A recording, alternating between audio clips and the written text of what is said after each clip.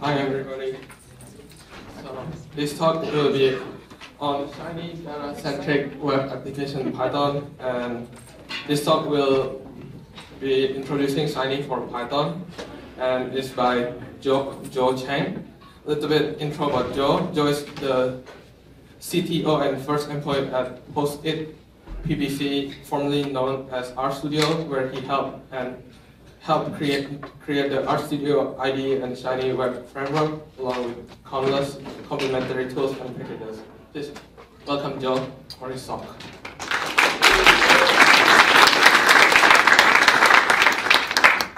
Thanks, Vincent. Today, I'm going to talk to you about Shiny for Python, a package for creating data-centric web applications in Python. This is an example of a pretty simple, typical Shiny app. I'm going to go ahead and click it and hopefully show you the live version. On the left, we have some parameters that I can use to affect the graph on the right. This is using Seaborn, and on the back end, it's Pandas or Polars or something, I don't remember. And on the top here, I can show some big numbers. And my colleague who created this example app wanted to make sure that I clicked on the penguins so that you can see the lovely art by Alison Horst.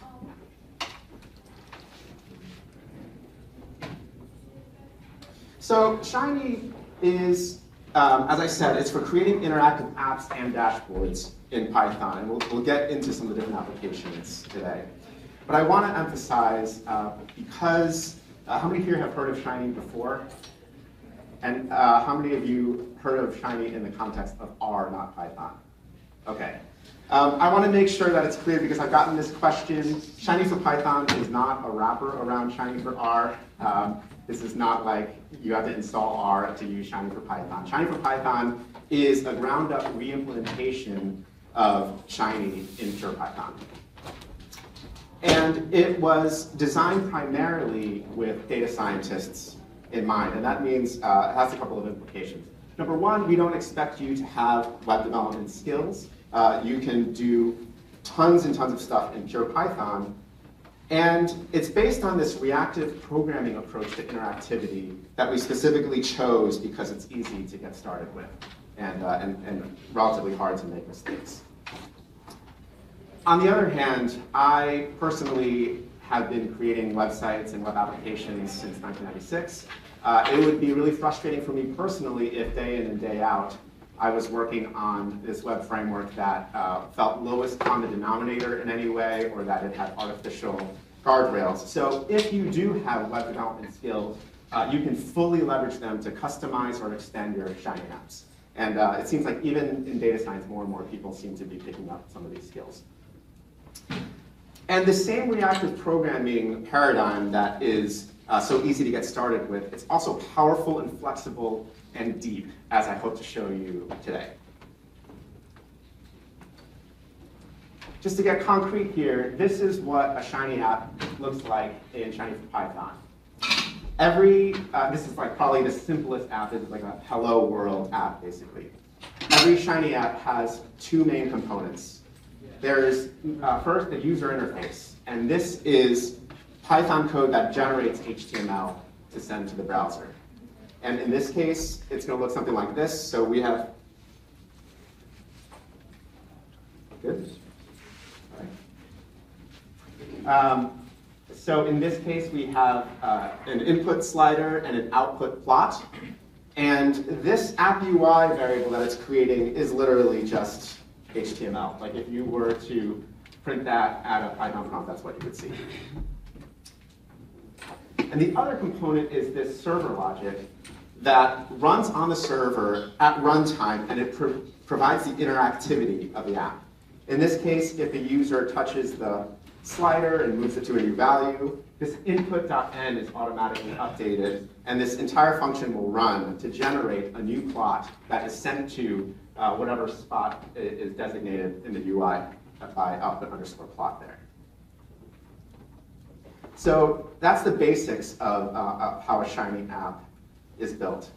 At the bottom is just a single line to create an app object and assign it to an app variable. And this is what your user experience will be like as a developer. You're using VS Code here. We have a Shiny for Python VS Code extension, so you can just click this play button here if you have a Shiny app on the screen, and it will run the Shiny app at the bottom, putting you in the right virtual environment and things like that. And at the right, the application will appear, and as you save changes to your application Python code, it will go ahead and reload automatically, as you would expect in 2023 for a web framework. So let me show you a slightly more complicated example than just that hello world. In this example, we are using the AstroPy astronomy package for Python to create a tool that helps astronomers know when are the best times to look for these specific celestial objects that they're interested in observing. This will show you when they'll be brightest in the night sky, depending on what day and what location on Earth you're in. And I'm going to show some code here. Don't worry if you don't try to ingest it all. I just want to point out a couple things about this kind of code. So in this Shiny UI, we're using some additional features. First of all, this is an H3 tag. In HTML, that means heading level 3. So if you know HTML and you're familiar with HTML tags, you can directly access them by using these Python functions that wrap the equivalent HTML tag. You can use Markdown. In this case, we have a link in the middle that's using the Markdown syntax. And we can have rows and columns that have varying widths. We have outputs. We have inputs. And if you put all that together, you have a UI that looks like this. And one other thing that I want to point out, when I zoom out, there's sort of a shape, right, to the code. Because it's nested functions, there's sort of a shape that the indentation gives it. And there's like two big chunks here, one for the header and one for the body. And I really love this property that the shape of the code is reflected in the shape of the UI. And this is true in sort of a hierarchical way. So inside of that body, there are two columns, and you can see the shape of those columns reflected in the shape of the code. And as your apps get larger and more complicated, this is a really beautiful property because it means it's easy to find your way to the specific spot in your complex UI where you need to make changes. Okay, so we announced Shiny for Python about a little less than a year ago. And the news made the rounds, and on the R data science Reddit, subreddit, I think we had a pretty typical range of reactions. Some people were really excited. But other people had this. But it's just so easy to throw something up with Streamlit. How many people here have heard of Streamlit? Okay, how many people have used Streamlit? Okay, so a few of you. And Streamlit has this reputation for being just so easy. And I want to examine that, unpack that a little bit. So imagine that you have a script.py, a totally normal linear Python script that is doing some data analysis. Let's say you're loading some data, you are maybe cleaning a little bit, and then you're previewing a pandas data frame and then plotting it. The promise of Streamlit is that you can take pretty much that exact script, sprinkle in some Streamlit to add some UI, and boom, you have now an interactive data product or what have you. And contrast that to Shiny, which if you've never seen Shiny before, even what I just showed you, clearly Shiny wants you to put code in the places where it tells you to. So it is a different approach. And this approach that they have of being able to write Shiny Streamlit apps in the same way you write Python scripts, there's a very specific way they make this possible. Streamlit's architecture allows you to write apps the same way you write plain Python scripts. To unlock this, Streamlit apps have a unique data flow. Anytime something must be updated on the screen, Streamlit reruns your entire Python script from top to bottom. And let me be clear, it is easy. I mean, for simple Streamlit apps, it is unbelievably easy. You could learn Streamlit by accident. You could write a Streamlit app falling down the stairs. I mean, it is really, really easy. And they also have really nice looking output. I mean, it's pretty hard to make a bad looking Streamlit app. But this model also has limitations that are quite obvious. And especially with the early versions of Streamlit, you had this pretty slow performance because it's always executing the entire thing again and again, and pretty soon you need to start being pretty deliberate about caching values. And you have pretty limited opportunities for interactivity other than like changing parameters, the whole thing kind of rebuilds. So Streamlit added some capabilities called caching, callbacks, and session state. And as people develop in their Streamlit journey, they find themselves relying more and more on these techniques. And this is where I sort of, I'm out, the combination of this beautifully elegant top-to-bottom execution model plus these other features, I think this combination is actually quite dangerous. And I'm not going to elaborate too much more on this. This is not a talk about Streamlit, but I just want to make it clear that this is not something that I made up. I came to this conclusion by looking at the feedback that Streamlit's most rabid fans were giving them. So in the big picture context, I see one critical issue for Streamlit: the top-to-bottom rerun on every interaction paradigm. Maintaining state becomes really difficult.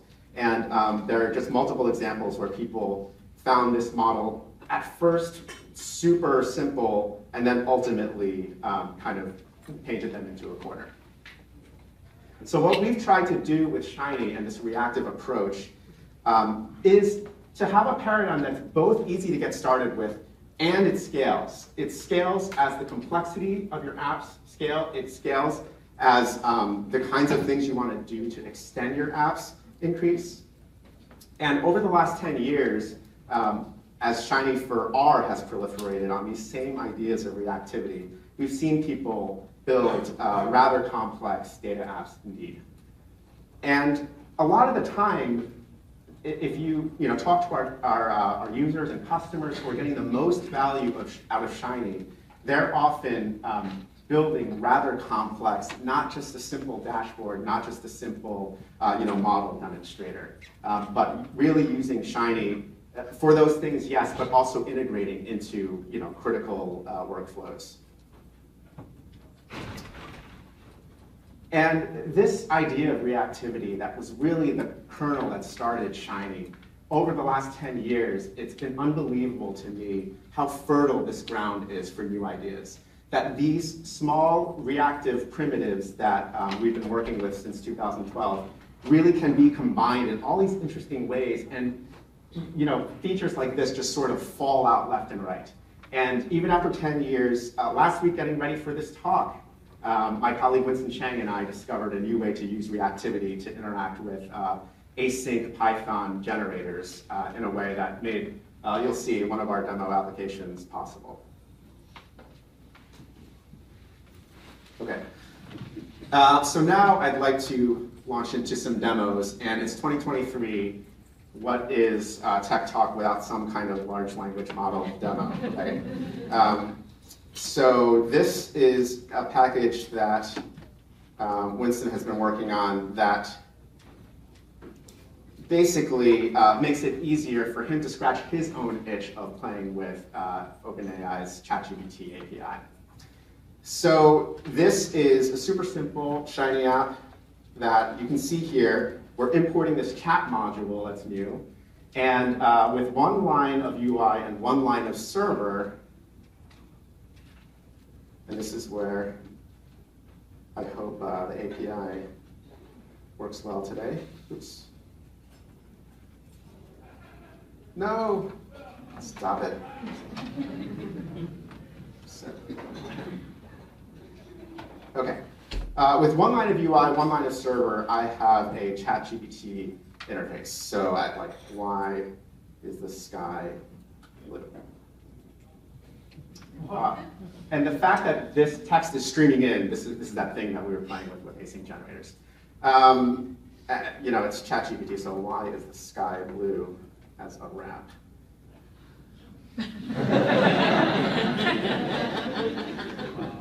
So really easy, but it's not that interesting if we're just inserting an island of ChatGPT into a Shiny app, right? What we really want to do is be able to interact with and mess with the conversation between ChatGPT and the user. So for this next example,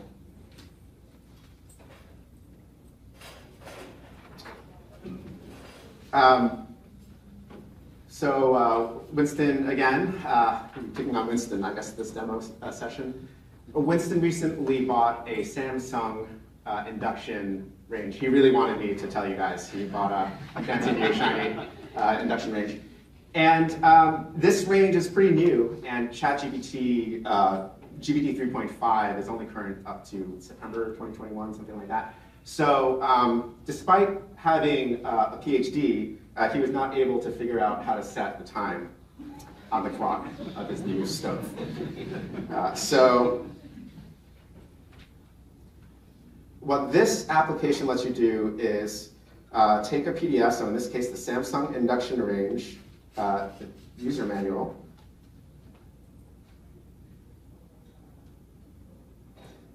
and you upload it to this document, and now it's indexing, it's generating embeddings, and when I ask a question, it's going to send the context to ChatGPT. So I can say, how do I set the clock, set the time on the clock? Give me a list of steps. Okay, great, and now our clock can stop flashing 12. In this example, you know, we had to change the payload that's being sent to ChatGPT without having that interfere with the user experience. So that's one thing that this package lets you do. And then one more ChatGPT example, and then I'll move on. So this one's a little different in that there are two ChatGPTs that I've embedded in this one app. And it's really fun to you know, sort of compare as you have one conversation. You can talk to like another model and ask it different things. But let's play 20 questions. I'll ask, or I'll guess. Okay. And this app has this mode where you can have these two models talk to each other. So let's play 20 questions. You guess first, or go ahead and guess. And I can click this converse with self, and every time a response comes back from one of these conversations, it'll be directed to the other side. So now we are watching ChatGPT play 20 questions with itself. Is it an object? Yes, it's an object. Is it commonly found? Yes. Is this there's a lot of yeses. This is a little bit suspicious. I should have turned the temperature up, I guess. Can it be used for cooking food? Yes, can it be used for cooking food? Is it made out of metal? This is some BS. What is with all? Honestly, this doesn't usually happen. This seems very rigged. Is it a frying pan? Oh, this is so. Come on. Okay. So that doesn't usually happen, but this does usually happen. If you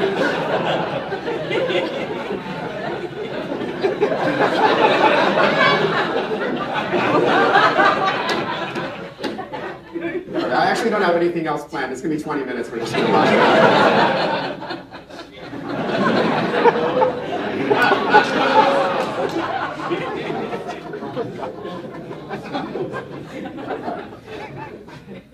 Yeah, you never know. You never know what's going to come out. Yesterday when I tried this, it was just smiley emoji, and it was that recursively forever. So, all right.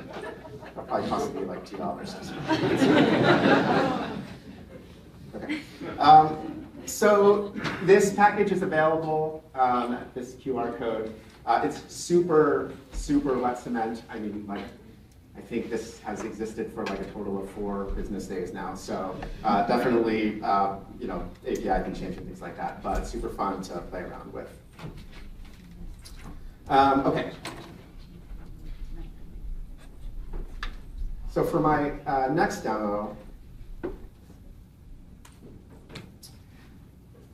this is using a demo an example that came from Plotly. So this is a Plotly widget on the right here showing a 3D visualization of Brownian motion. Now, Brownian motion is like the random motion of a particle on a surface or in a volume of air or something like that.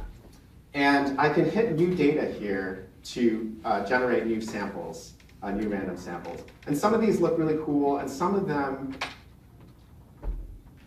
like this one, it's a little harder to see what's going on, just because of the random angle that the camera happens to be at. Now, because this is Plotly, they have this feature where you can click and drag, and that's cool, right? But just for fun, for this example, we're going to do something different. So I'm using the Google Media Pipe library to track the position of my hand. So, so Google's doing all the heavy lifting, like detecting the landmarks on my hand. But Shiny is calculating a normal vector shooting out of my palm and then using that to determine where the camera angle goes. And the reason I show you this, besides, you know, just that's kind of fun, is this feature here, this smooth tracking.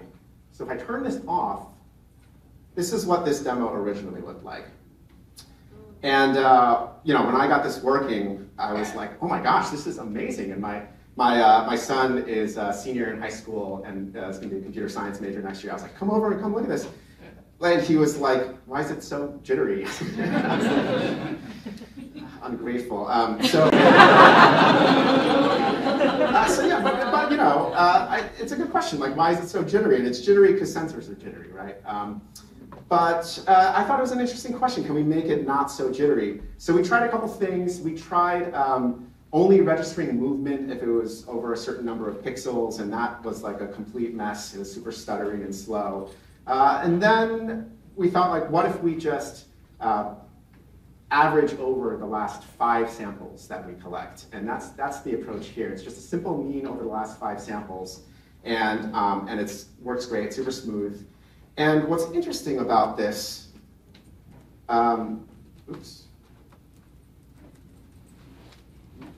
What's interesting about this is, number one, it took about 10 minutes to implement that smoothing in 30-something lines of code.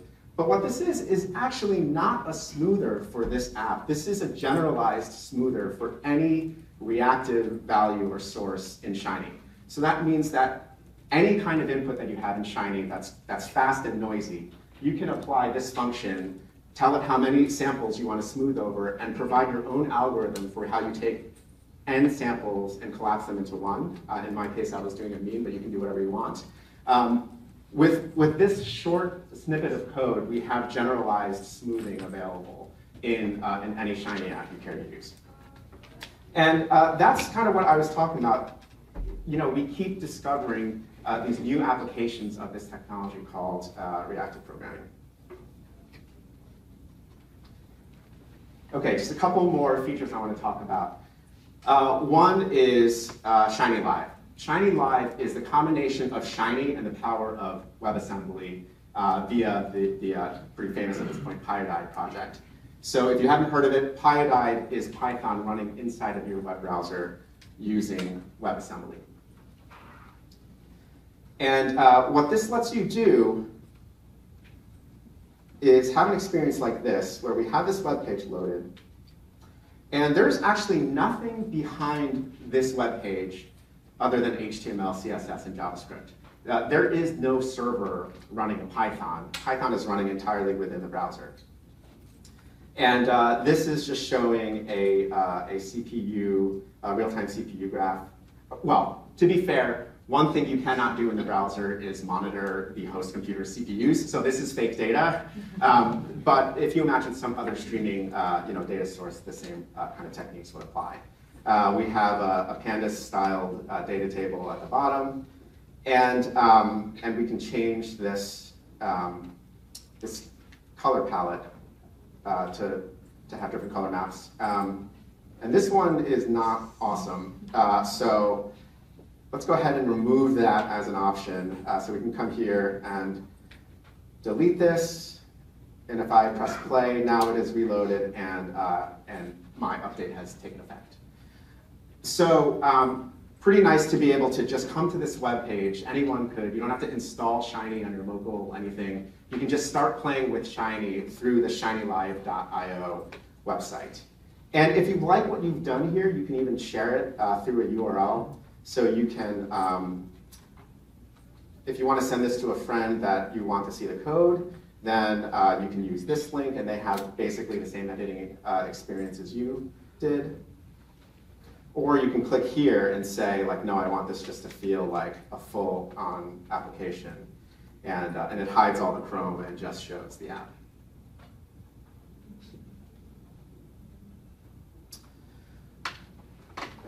So the nice thing about this is that the computation now is all happening on the browser. So you can actually use this technology to deploy Shiny apps to any static web host. So you can put it on GitHub Pages or what have you, instead of having to pay for Heroku. We also have free hosting, but if you wanted to put it on any static web host, you could.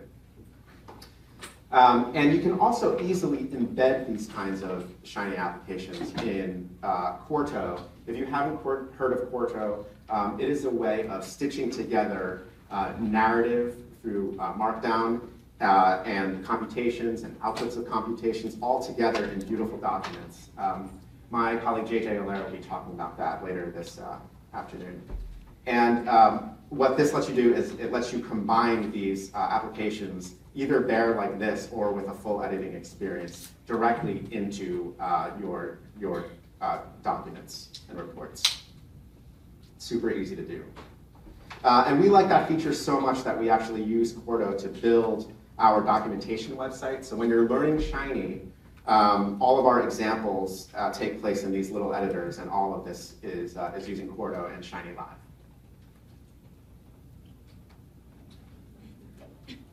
One more feature, this is not available yet. This is something that we're working on, but I was really excited about it, so I wanted to at least give you a preview. We have a Shiny UI editor that's being developed that is a way to drag and drop your way to creating Shiny UI. So instead of writing the UI code that I showed you with nested function calls, you can use controls on the left, drag them onto this surface in the middle, and then use the pane on the right to modify properties.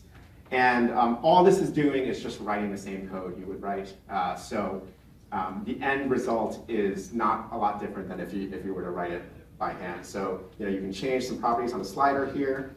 What you're seeing in the middle is just sort of a wireframe version of the application. It's not high fidelity, but in the lower right, it's rendering a preview that is showing the live application, and you can click it to see what your application actually looks like.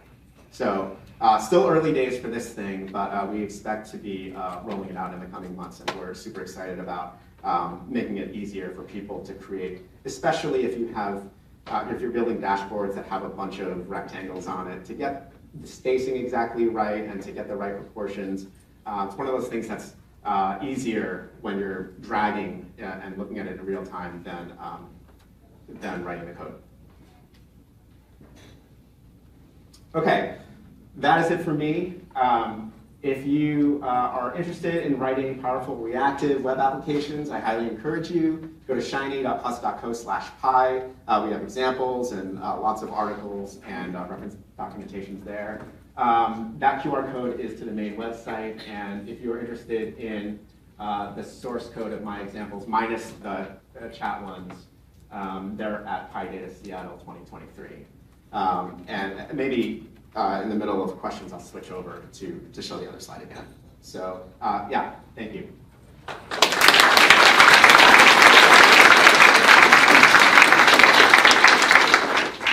So I tried to leave plenty of time for questions. Does anyone have any questions? Yes, in the back. Hi, I've never used Shiny, but I was just wondering if you could characterize how, if I have like some data on the back end that I want to reference or plug into this, suppose I have a file that has, I don't know, a couple 100,000 rows of data, what should I think about, or do you have a capacity limit? Or? Yeah, sure.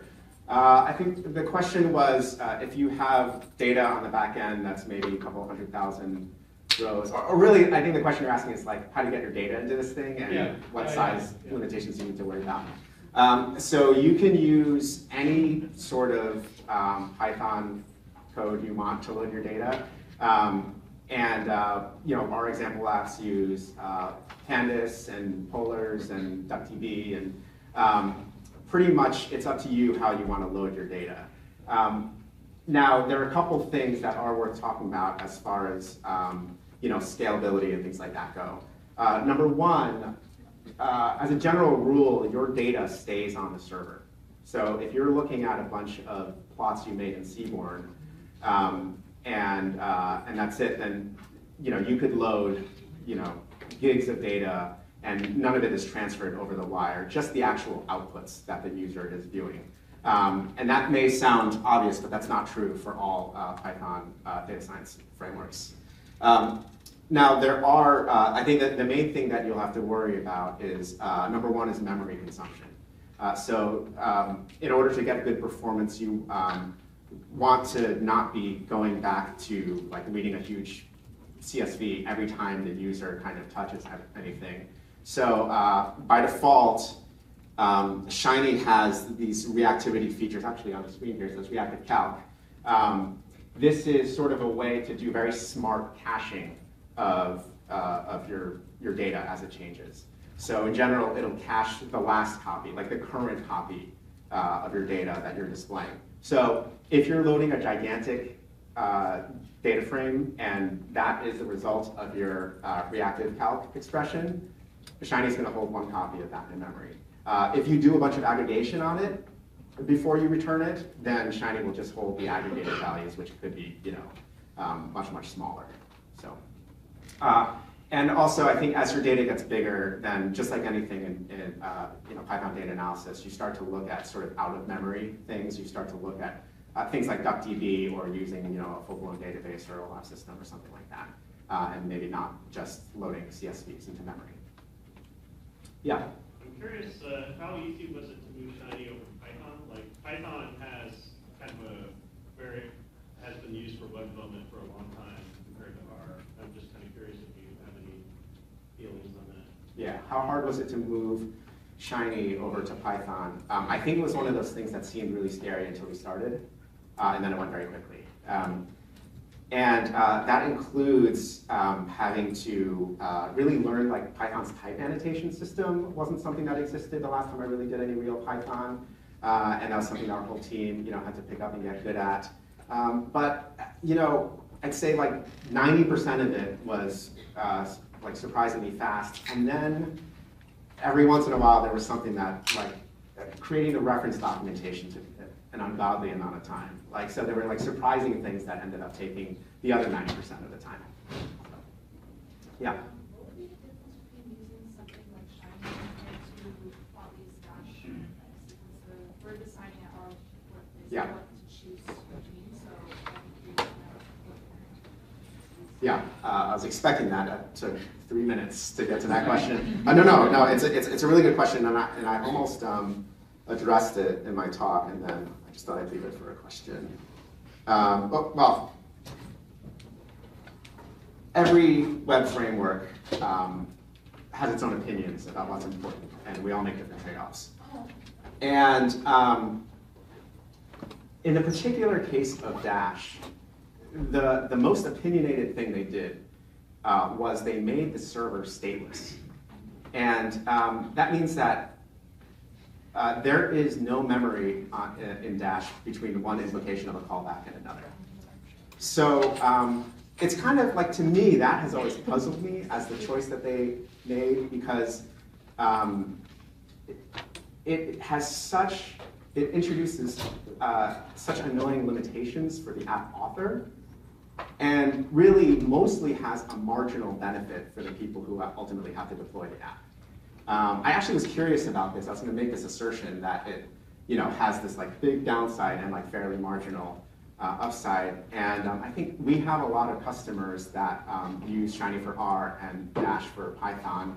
And I don't think anyone has ever said, oh, and like we love that Dash is serverless. Like it just, I mean, stateless. Like it turns out that it just doesn't matter for the vast majority of especially data-oriented applications. But listen, I'm here to learn. So if you are a Dash user and you love Dash and I'm wrong and you love the stateless aspect of it, then absolutely please come talk to me at the Posit booth. But I will say, I think when people start to realize how much state is being transferred to the server every single time you touch anything, like if you upload a CSV, you're really just holding it in the client. And every single output that renders, every single time they render, you have to send that data to the server in every XHR call. And that's just like a really surprising trade-off to me. In fairness, Dash Plotly has a page about, like they know this is a problem, so they have a page of like, here are all these mitigations. But to me, like that exact problem that they have workarounds for was the heart of Shiny. Like the heart of Shiny is that you have this state that you're going to want to use again and again as you tweak through the different possibilities of your analysis. And what we treat it as core, they treat it as sort of a little more of an afterthought. So. Maybe this is kind of piggybacking off of her question, but we use Bouquet a lot, like the Bouquet server, and embed that into like Flask framework. Do you have that capability to like, embed the server? Because we have like these huge production Flask. Sure. Yeah. So the question was, at your work, they embed Bouquet, or really integrate Bouquet applications into larger applications that are written in Flask. So almost. Shiny is not based on Flask, but based on the newer ASGI frameworks. So it is based on Starlet or Fast API, if you've heard of that. So you can combine Shiny with Fast API applications in exactly the same way that you can combine Bouquet with Flask. That being said, for existing Flask applications, the other way you could go, which people do with Shiny for R, is to aggregate at the proxy layer. So you would run an Nginx server in front of both servers, and then use that to basically like map Shiny onto your Shiny app onto a certain URL path. I'm making it sound more complicated than it is. Yeah. Okay. Over here in front. So if you are an iron stateful server, how do you handle multiple people accessing the Shiny app at the same time? Yeah. So the question was, if we're a stateful server, how do we handle multiple people accessing the server at the same time? And that is an excellent question. There are a couple ways we do that. So let me first talk about multiple people hitting the same server, right? Or the same Python process.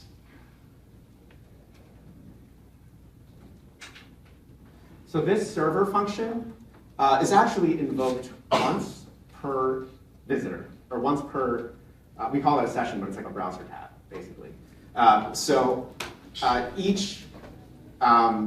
Each visitor that arrives gets their own copy of this input-output in session. So everything that you do inside of this server function is isolated to that one user. But a really interesting consequence of this architecture that I really love is that you can put things here. So you can put like reactive objects here, and then they're actually shared by all users. So you can decide what things are global, what things are specific to each user. Now, the other question you might be wondering is, if you have multiple servers in a cluster, how do you, there's something in memory on a particular server, how do you make sure that it's routed? So for that, we just ask that you turn on sticky load balancing, which every load balancer has that feature, and pretty much problem solved. Yeah, in the back there. Yeah. I have some questions. So, like, when you share Shiny apps and stuff like that, is there any obfuscation for like underlying data that comes through? Like, so if you're sharing an app outside of your organization or a conference or anything like that, can you is it easy to I guess inspect and get just all the underlying data, or is there some that's secure? Oh man, can you imagine if I answered yes, it's easy to get at the underlying data? That would be real bad. No, so for Shiny, it is, at the end of the day, it's a web application. So the messages that are going back and forth over the wire are the inputs and the outputs. The underlying data, the underlying code remains locked away on the server. The one exception to that is the Shiny Live mode, where everything's running on the client. Well, in that case, everything's being shipped to the client. So if you have hard-coded a password into your Shiny application and then ship it via Shiny Live to the browser, well, yeah, you made a mistake. But if you host it any of the traditional ways, where Python is running on the server and the front end is just showing pictures and giving you inputs, then everything is perfectly safe. Just the same way it would be in Flask, the same way it would be in Django or any other web application framework. Yeah. So you're comparing it to Flask and Django Fast API. Is the CI/CD like this looks like really from a developer ease of access perspective, super easy to get up and running. Then the logical next question is, okay, now I need people at my organization to use this. I need it to get deployed. I need to get rid of updates, make improvements. Is that kind of standard, or are there any additional considerations beyond typical Fast API development and deployment? Yeah, you sound like someone who works for a living. That's a very practical and important question. So the question was, this seems great for whoever's writing the application, but when it comes to the time to deploy it and integrate it into CI/CD pipelines and keep it up and keep it stable, is there anything that you need to be aware of? So in terms of the deployment, it feels pretty much like a typical Fast API type app. However, I'd say if you write a traditional Django or Fast API type app, the testing can be easier, because really what you're writing for most of those sort of lower level web frameworks is a series of endpoints. And with Shiny, all this interactivity, this is happening over a WebSocket. There's no reason why that's not inherently testable, but most people in most organizations do not have a lot of experience testing WebSocket-based applications. So I will say we have been using Playwright. If you use Playwright or Cypress as testing frameworks, they work awesome. And Playwright will even let you inspect the WebSocket traffic as it goes through. But yes, if you have people that are used to testing Django apps, specifically the testing aspect and also the load testing aspects, it's probably going to throw them for a loop for a little bit. But other than that, and to be honest, the turnaround times on building these kinds of apps for people who know a little bit of Shiny, it is so dramatically different than what it is for using, and by the way, the same is true for Streamlit and Dash. You were talking about a different order of magnitude of velocity versus using sort of these lower level frameworks that, people get that there are going to be these kinds of trade-offs where, the wires are not quite as visible and you can't instrument them quite as well. One final question, or no, you guys are out. That's fine. All right. Thank you very much.